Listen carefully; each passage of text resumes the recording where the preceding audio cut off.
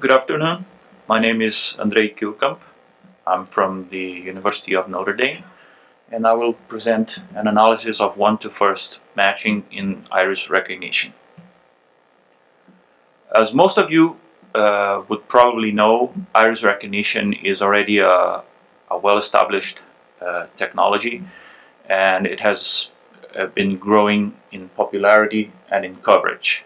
Some examples of this are the Nexus program for border crossing in Canada, or the voter registration in Somaliland, and of course the Aadhaar program in India, which has now over 900 million people enrolled.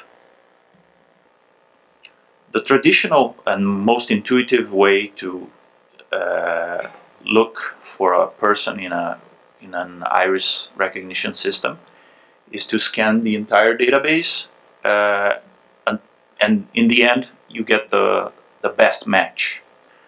The problem with this approach is that with larger systems the search time is also longer.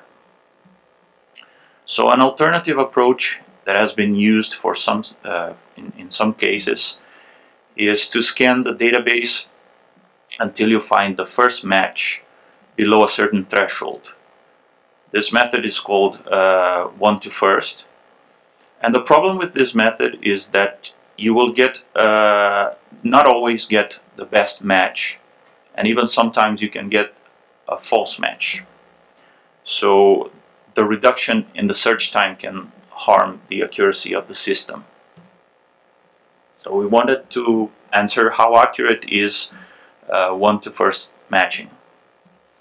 And for that we used a database of over 50,000 images with various threshold values and a range of gallery sizes using the IRIS-B matcher.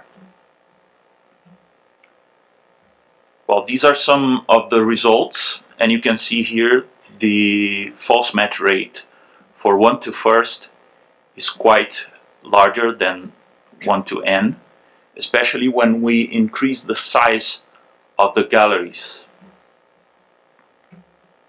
If we look at the matching accuracy curves, we can see this weird looking ROC curve for one-to-first.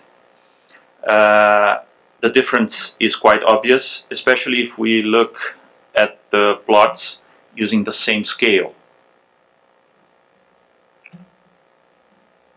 So, in conclusion, the accuracy for one-to-first is not as good as one-to-n, and the effects are accentuated by the threshold permissiveness, the size of the enrollment galleries, and the rotation tolerance that is used for matching.